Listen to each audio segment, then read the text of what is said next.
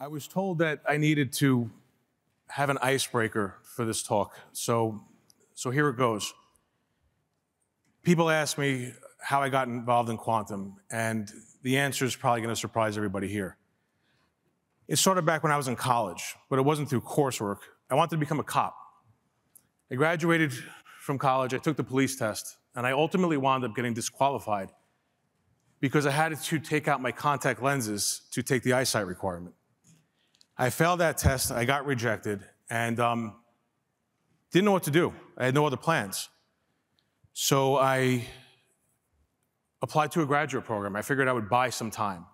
Little did I know that that time would have been very expensive, and I would still be paying for it today. That graduate program was a PhD program in behavioral neuroscience, and that was when I was first exposed to quantum. I was measuring cortical responses in the human visual cortex using a technique called visually evoked potentials, which is a type of EEG. I had to learn about how photons were being absorbed by the human retina. That was when I started learning about some of the quantum phenomena, such as entanglement and superposition, as well as double slit experiments.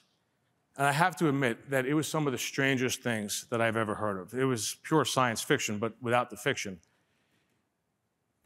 But it sparked an interest, and I kept on reading and reading and reading. And I eventually fell down the quantum rabbit hole, spending more and more time reading quantum than I was behavioral neuroscience.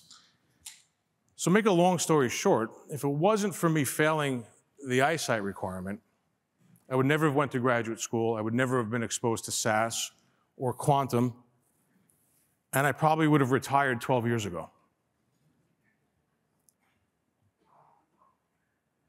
So now that the ice is broken, what are we going to talk about? I'm going to discuss with you guys a little bit about SAS and who we are, our history with quantum, what we've been doing. We're going to discuss a couple of problems, but we're going to focus on one in particular called the kidney exchange problem. And then finally, we're going to talk about a little bit of conclusions and future directions. So for nearly 50 years, SAS has led the way in data and AI. We've been at the forefront of AI and analytics and innovation, creating solutions for customers for increased time to value. Some of these include speeding up medical discoveries, predicting fraud, optimizing operations, and enhancing risk assessment. As the founder and future of AI, we're very excited for the potentials that quantum might bring. We started looking at quantum formally about 2 years ago. And at that time, we didn't really know much about quantum computing, but we needed to explore the different modalities. So we started looking at things like superconducting qubits, ion traps, neutral atoms. We needed to understand the strengths, the weaknesses, the limitations. We also decided that we needed to understand the various methods of quantum computing, such as quantum annealing, as well as quantum gates. And again, understanding the strengths, the limitations. We decided at that point, upon researching this, to go down the path of quantum annealing, largely because it seemed as though quantum annealing for optimization problems was the most mature use case. And it also represented a low-hanging fruit. So we implemented a phasic approach. The first phase was we took a series of internal SAS optimization problems that we used to test our own classical solvers, and we ran those against the quantum annealing solvers. And we compared the results. We needed to see what problems were good, what problems were not so good for quantum. In the second phase, we took larger real-world type of problems. Those problems we already had solutions for. We've solved in the past. We knew the quality of the solutions, and we knew how long it took to solve them. We ran those against quantum annealing. So you could think of phase one and phase two really as a learning process. We needed to understand where quantum would fit in. In phase three, we thought we had an idea of where this was and what the problem types were. So we took two large real-world type of problems, and these problems actually won the Nobel Prizes in their respective fields. The first one is called the kidney exchange problem, and that's what we're going to speak about for the rest of the talk. And the second one was a Nash equilibrium problem.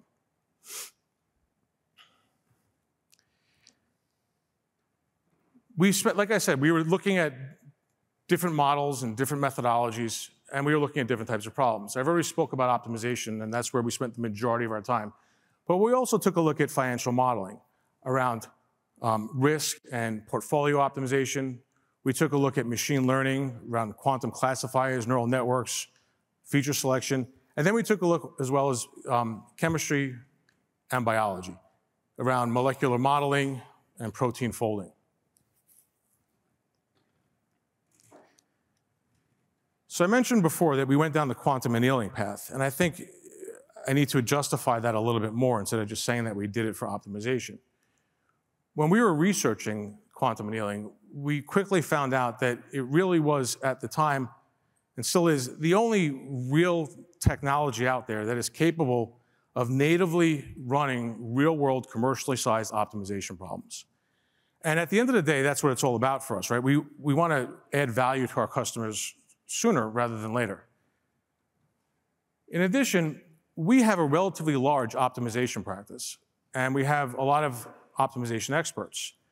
So when we're formulating these problems and these sort of nebulous ideas, and then we have to formulate mathematical constructs, and then we have to create the programs to run them and look at the results in classical, in SAS optimization, and potentially reformulate them to run in quantum, we need optimization experts to do that. So having these optimization experts is very important to us. In addition, when we were taking a look at the software development kit for quantum annealing, it actually was very similar to our SAS optimization. The syntax was different, but the methodology of programming it was very, very similar. You define objectives and constraints and penalty functions. That reduced the learning curve basically to almost non-existent. And then finally, the fact that it's open source in something like Python makes it very, very easy to integrate into our SAS Viya product offerings. So from here on out, we're going to talk about the kidney exchange problem that we worked on. And it's important to point out that currently in the United States, there are 100,000 people on the kidney transplant list waiting to receive a kidney from a deceased donor. That's a big problem. And it's partially addressed by this program called the Kidney Exchange Program. And this Kidney Exchange Program actually won the Nobel Prize in Economics in 2012. It's also been featured on popular TV shows such as The Resident and Grey's Anatomy. We've been able to implement a novel hybrid process utilizing quantum annealing solvers as well as classical solvers in what we call, might not be the most original name right now, but it needs some work, the two-stage process. So let's walk through a concrete example. What is a kidney exchange? In a donor pair, there is a recipient that needs a kidney and a donor that is willing to donate his or her kidney to the recipient. However, about 1/3 of these transplants are not compatible. So how do we get around this? We could take a look at donors and recipients that are incompatible with each other and might be compatible with other people. So for example, donor 1 might be compatible with recipient 2, and donor 2 might be compatible with recipient 1. This is what we call a two-way swap. And it's a feasible swap because of the compatibility. This is also the core behind the kidney exchange program. What you see up here is an example network representation of the exchange program. Each node in this graph represents a donor pair, and it's important to see how interconnected all of these nodes are. So there's a lot of possibilities. This graph has 200 nodes. Each arrow represents a compatibility between a donor from one pair and a recipient from another. And it's also important to notice that each arrow also carries a compatibility score. The higher the compatibility score, the better the success rate for the transplant. In this example, we've randomly generated compatibility scores between 0 and 2. Here's an example of a compatibility score of a two-way swap with a compatibility score of 2.427. This is similar to the swap that we just discussed before. Multi-way swaps are also viable. In this instance, we have a 9-way swap with 9 donors with a total compatibility score of 11.472. This is also called a chain of swaps. And these chains can be quite long. In fact, the longest recorded chain in history happened in 2015 in the United States with a staggering 35 transplants. These multi-way swaps are important because they encompass about 20% of the transplants. So let's talk about the model formulation. Our objective is to maximize the compatibility score of the selected swaps.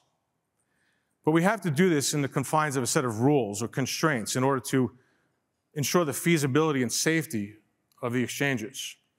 For example, a donor pair can only participate in one chain if they are selected.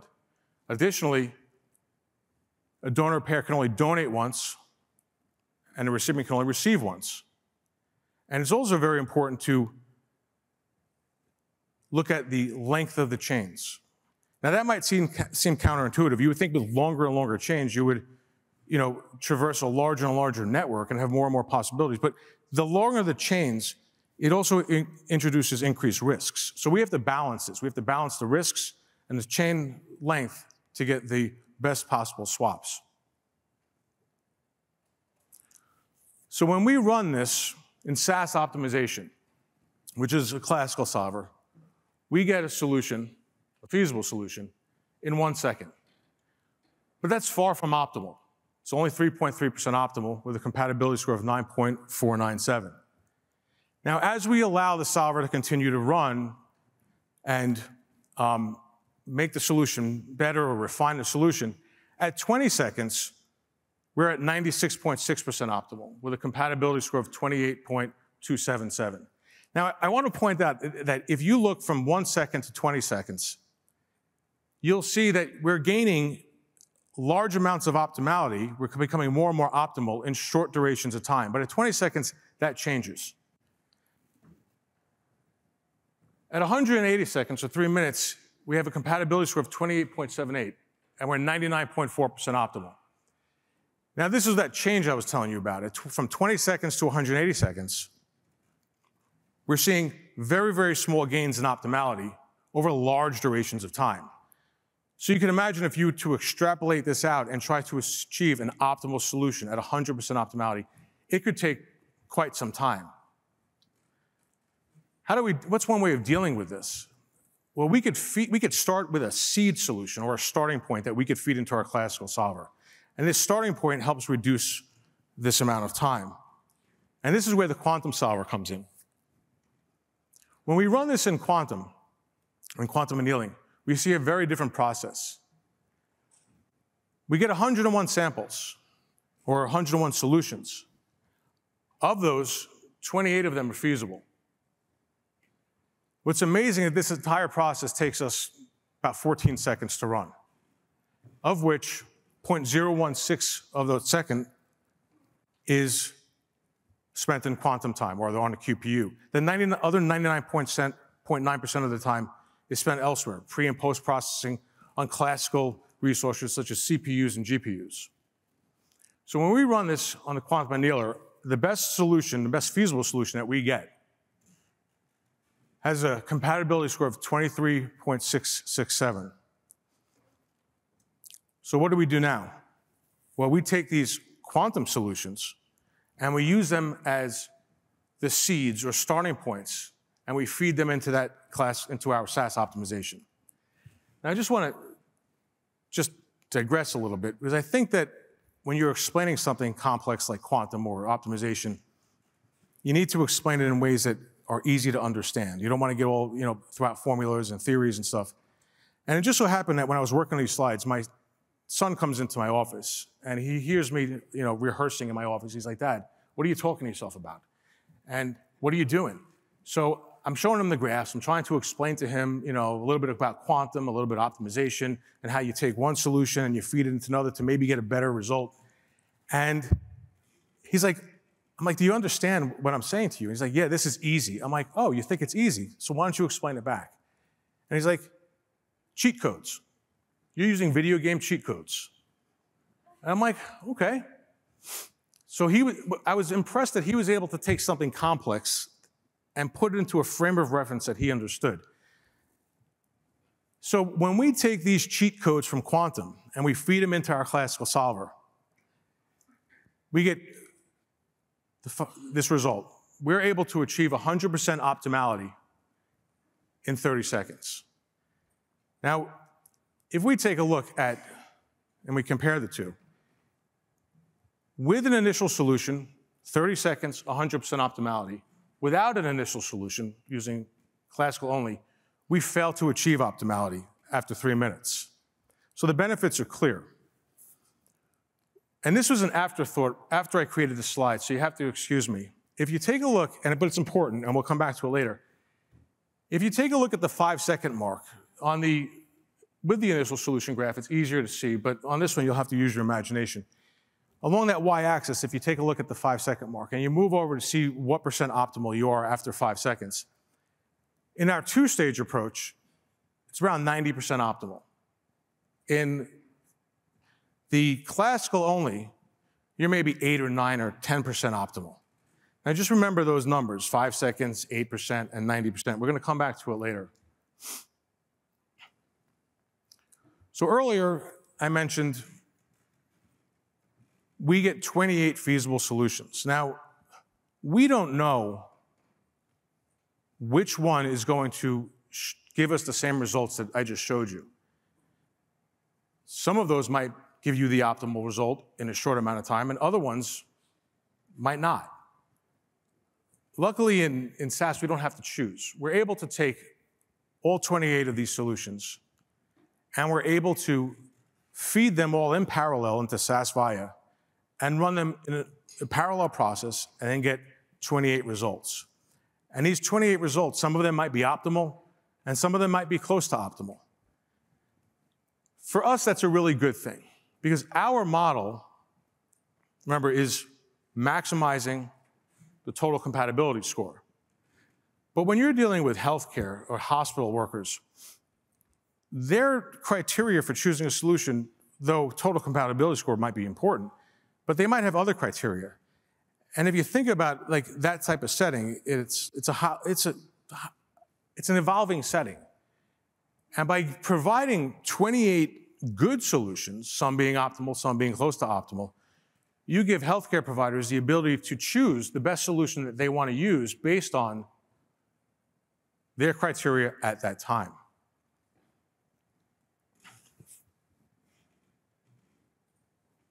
So we spoke about a number of things. We saw that our two-stage process is significantly faster than classical alone. Imagine being able to reduce the length of time people have to wait for kidney transplants by being able to traverse larger and larger networks in shorter amount of time. We've already said that multiple solutions is a good thing.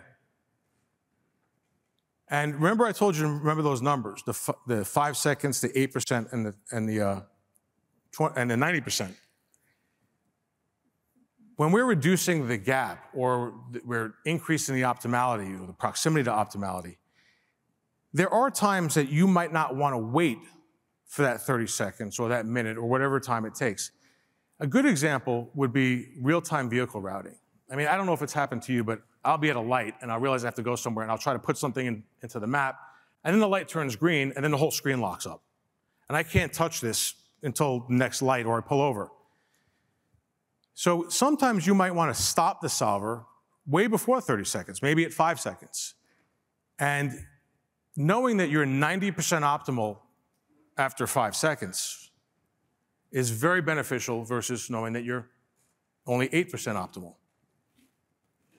And we've seen that it's very, very easy to integrate into SAS. The way we did a lot of this is that we would call the quantum annealing solvers directly from our SAS environment and have the results returned for further processing within SAS.